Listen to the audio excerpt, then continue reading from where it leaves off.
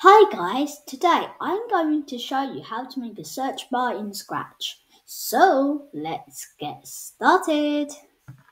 So first go to the costumes and draw a search bar. If you don't know how to, watch this. So you hold shift and make a perfect circle. Yes. Then you can use the rectangle to make this. Then and you can put this here and then just copy, paste, put this over here. Then that's good, isn't it? So now you can put this to the back. Actually, no, that's it front. Then you have to get the black outline. Yeah. Then you have to put that there.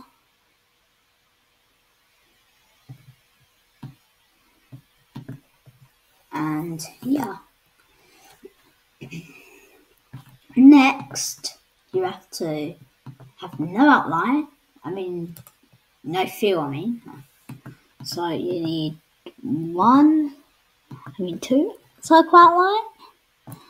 Then just put it here like this. And that is what Google does. This is the direction. So if you want, you can just change this to the other direction if you like. If you want to change it to the other direction, you can. So let's just go to the next one. So now let's start coding. So when green flag clicks, we're going. So actually, let's change the size first. 900. Yeah, that's good size for this video. Make sure this is in the center because it'll look better. So when green flag clicked, we're going to run this script. So we're going to forever. So this is our ask loop. So search. So let's do enter your query. Next, you need to make a block called search with one input number of text which says query. Then run without screen refresh. So it runs in one frame.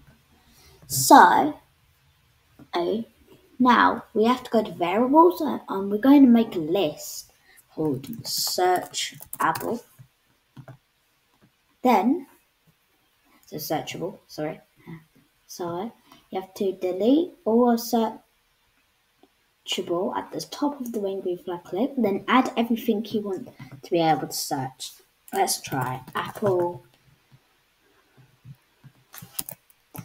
banana. Let's just try it with some stuff, right?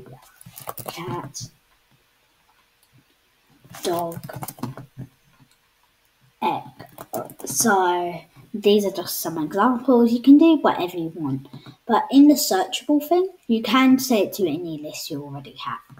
So next, you're going to put a list. So you can make a list called items found, and this list will extend like this, and then you can just move just right down maybe if you have this Do you know you could make Google with this? Yeah. So define search query. So we're first going to delete all of items found. So you might have a my variable, but if you don't, create a variable called count. But if you already have my variable, just rename it to count.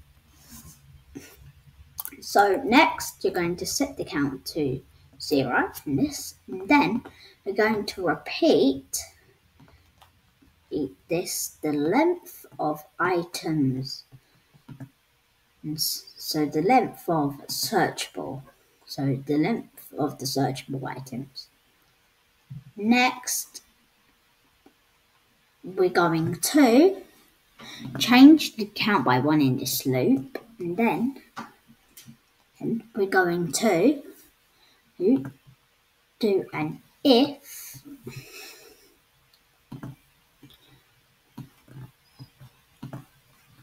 item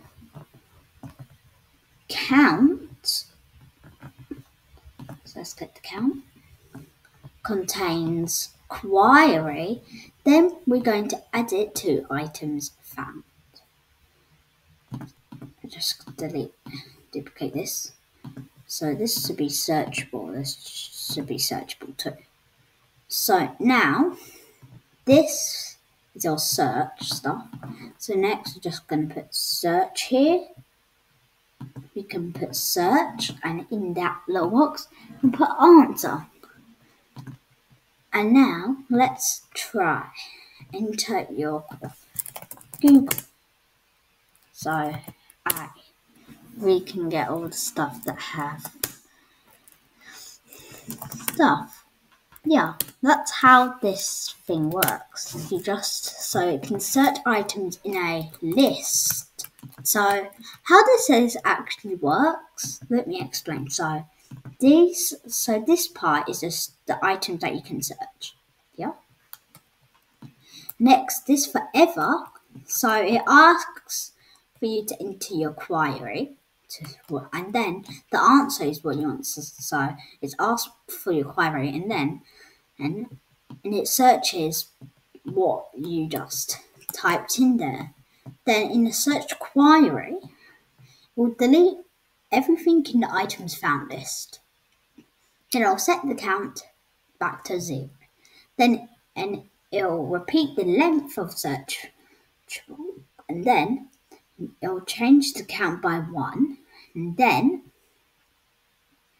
if item count of searchable contains query, then it'll just add the item count of searchable to items found.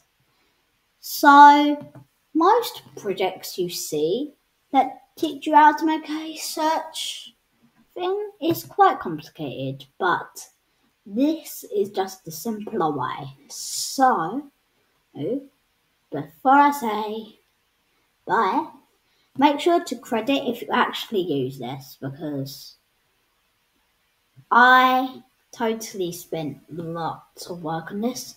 I didn't actually copy anyone. I just thought it was just a idea that has never been done. But on Scratch, when you search for tutorials, it's just really hard. So I hope this helps, and bye!